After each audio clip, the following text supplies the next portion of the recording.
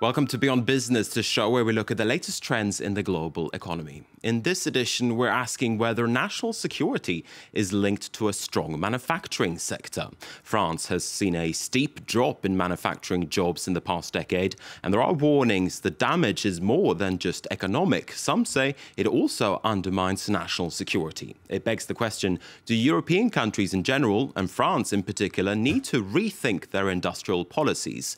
And if you link manufacturing to national security, what does it actually change? We'll delve deeper into those issues here in the studio in just a moment, but we'll set the scene with this report.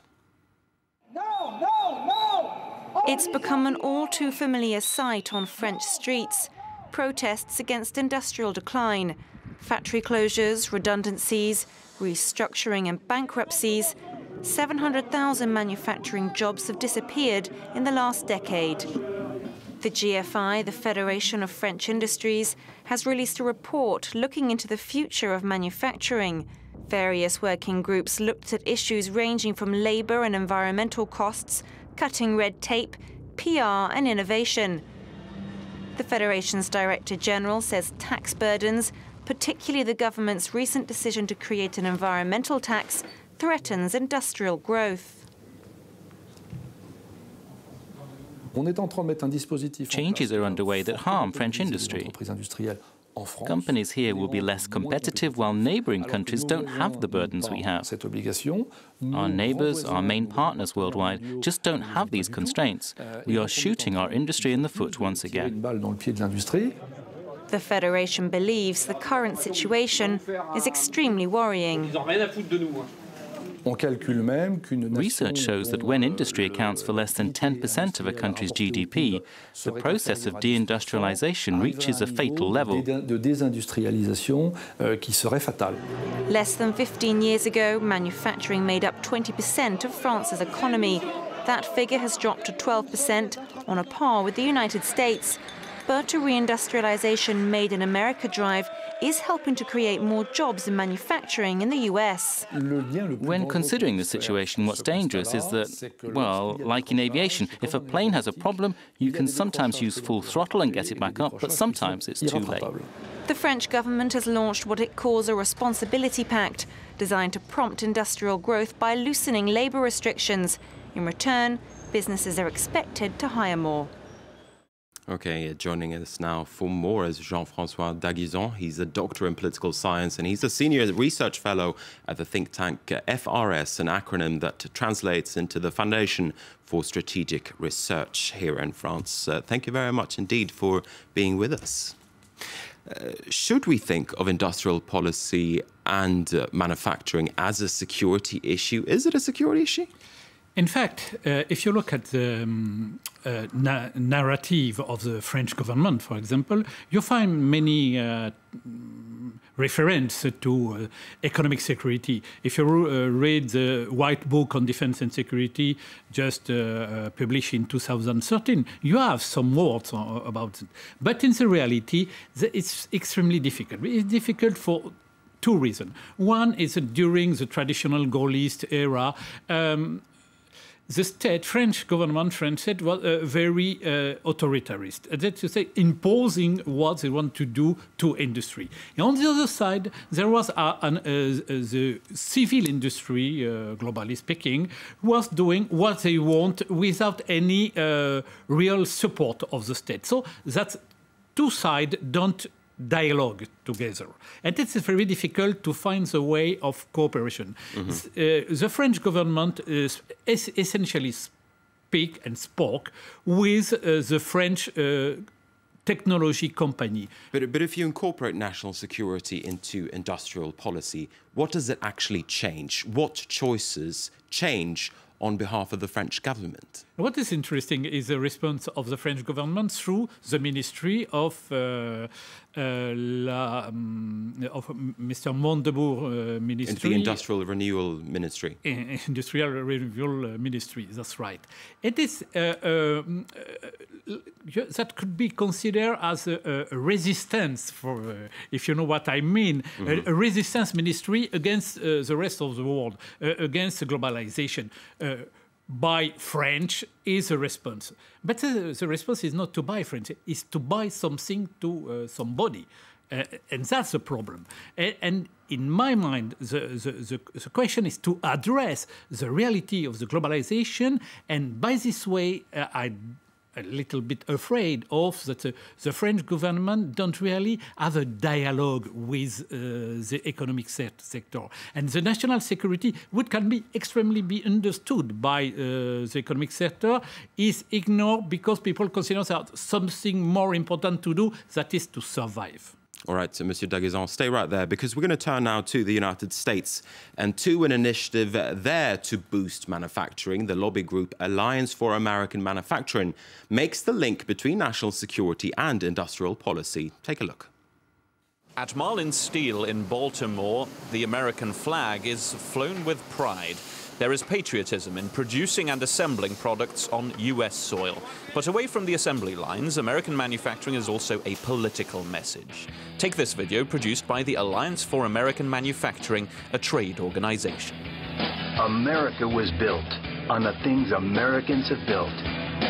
Cars and guitars, ships and chips.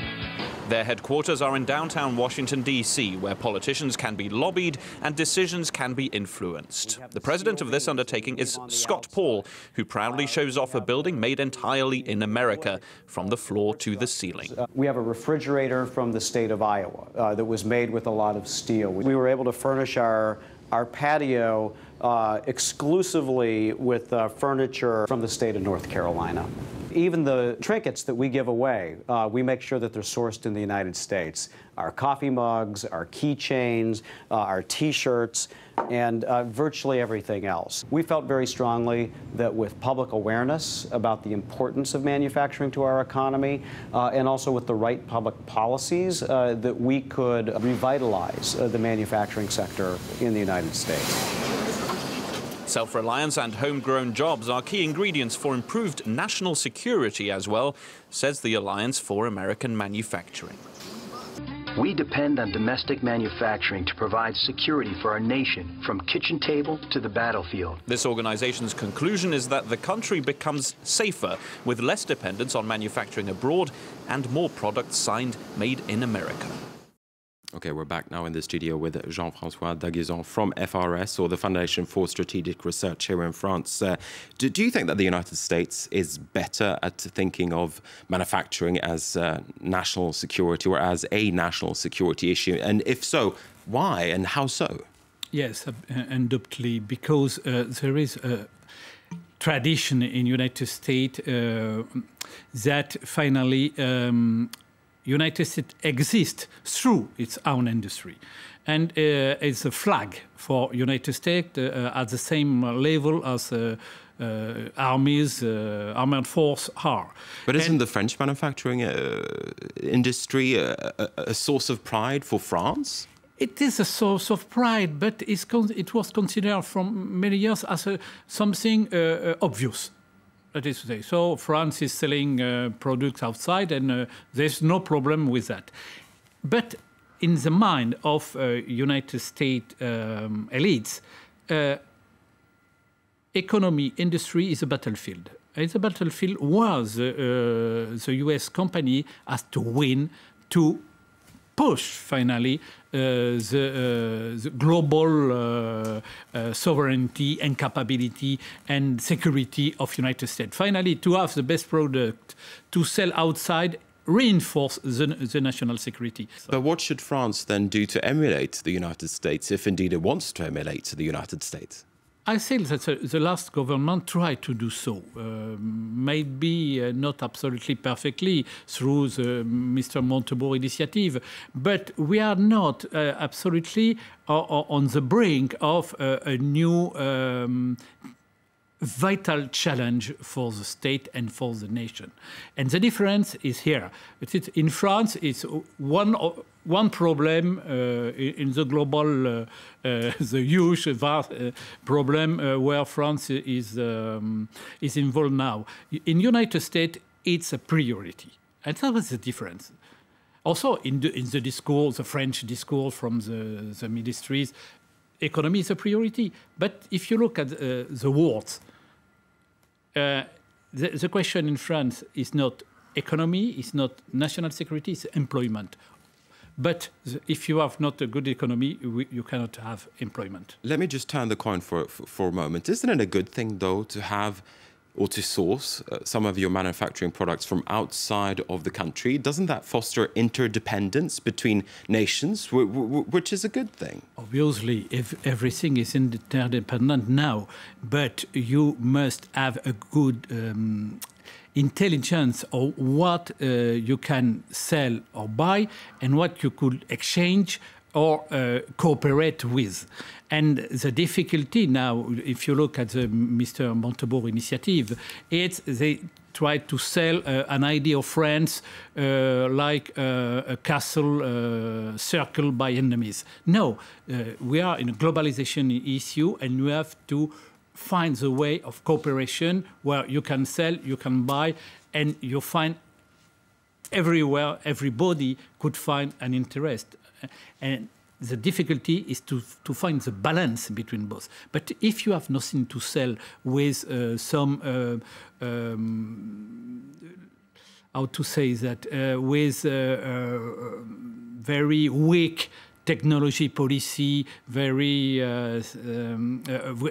blocking rules like the principle of precaution, for example, which is extremely dangerous for the development of science and technology in France. Now, you could have main difficulty to be in the capability to maintain your position. All right, Jean-François d'Aguezon, unfortunately we have run out of time. Thank you very much indeed for speaking to us this day. And with that, we're going to wrap up this edition of Beyond Business. Thank you for watching.